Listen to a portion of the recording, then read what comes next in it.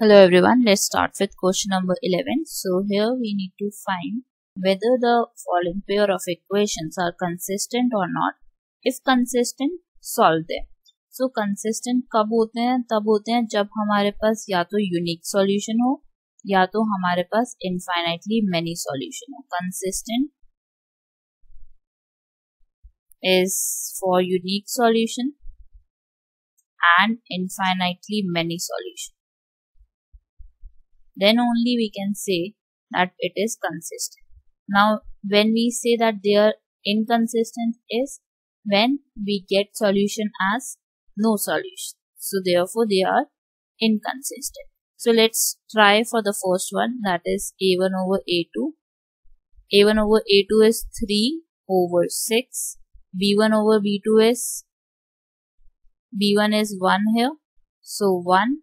b2 is minus 2, then we have c1 over c2. c1 is 4 and c2 is 4. So a1 over a2 is 1 over 2, b1 over b2 is minus half, and then we have c1 over c2 as 1. So you can see that from the first two values you can find out that they are not equal. The first two ratios are not equal. Then we can say that it is a type of consistent. Why? Because it is a unique solution. So if it is unique, then it means it is consistent. Now we need to solve this graphically. So let's take the first equation, that is 3x plus y equal minus 4. And we will make a table out of it, that is of x and y. So at once we will take x as 0 and at another we will take y as 0. So when x is 0, so if my x is 0, my y will be minus 4. Now when my x is 0, my y will be minus 4 again. Sorry, if I take y as 0, then this term is 0, so I will get minus 4 over 3. Now solving the second equation, that is 6x minus 2y equals minus 4. So again I will be taking the same values, one time x0 and another time y0. So when x is 0, I get minus 4 minus 2. So minus 4 over minus 2 is 2 only. Now the second one, when my y is 0. So if this term is 0, then 2 into 0 is 0.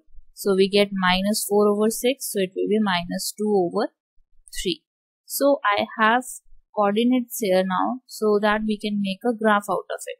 So the first coordinate of first equation is 0 minus 4 and the second is minus 4 over 3 comma 0, and for second equation it is 0 comma 2 and minus 2 over 3 comma 0. Now we need to mark these all coordinates on a graph paper. 1, 2, 3, this is the positive x-axis and here we have minus signs. This is negative x-axis and this is positive y-axis, and at below we have minus 1, minus 2 and minus 3. Now we need to mark 0 comma minus 4. So it will be 0 is there, 0 is this, and now we need to go y. We need to check y as minus 4. So it will be somewhere here. So this is my point 1. Second point will be minus 4 over 3 comma 0. So minus 4 over 3 will be somewhat 1.1. So it will be minus 1.1 comma 0. So it will lie somewhere here. Now what you need to do is you need to join these two.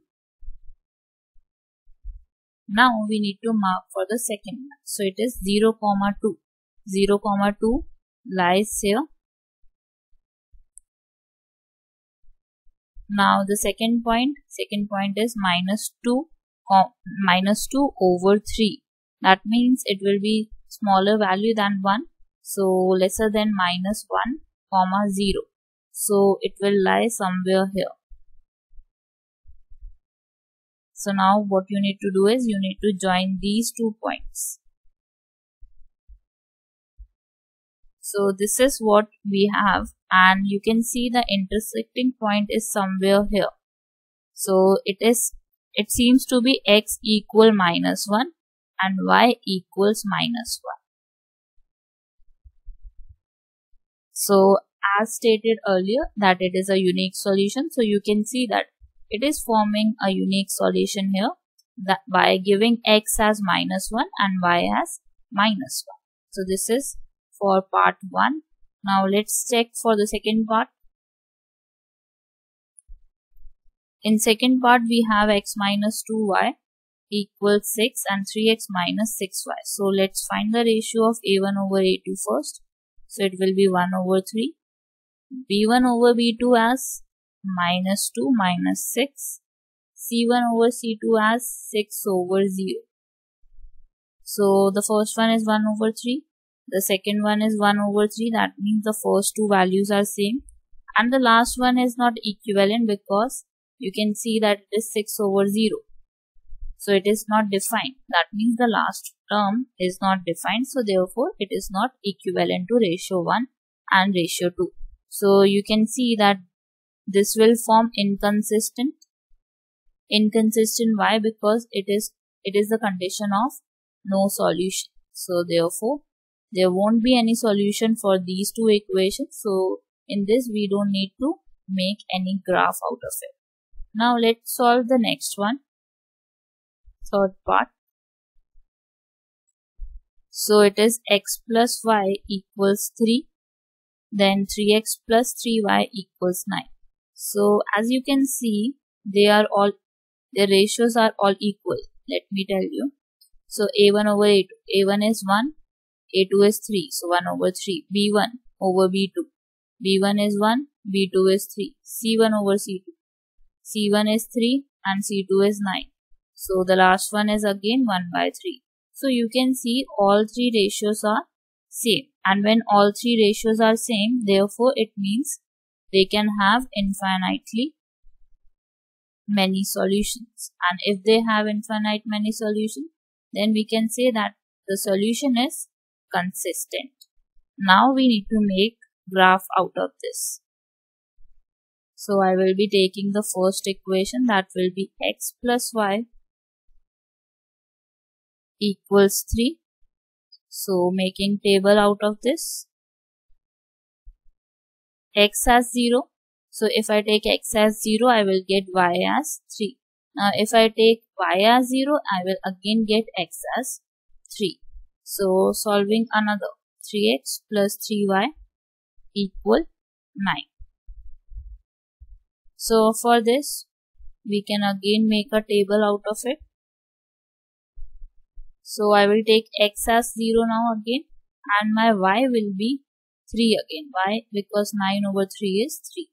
So again, by taking y as 0, I will get x as 3. So you can see that they have same solution.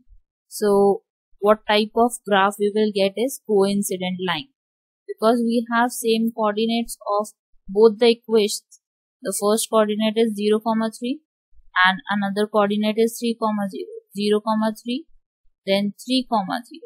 So they have same equation, same coordinates. So it will be a coincident line. Marking all the points.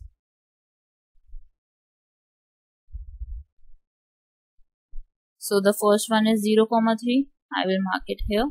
Then the second is 3, 0. So I will mark it here. Now you need to join them. So this is the graph out of third equation. So that's your solution for question number 11.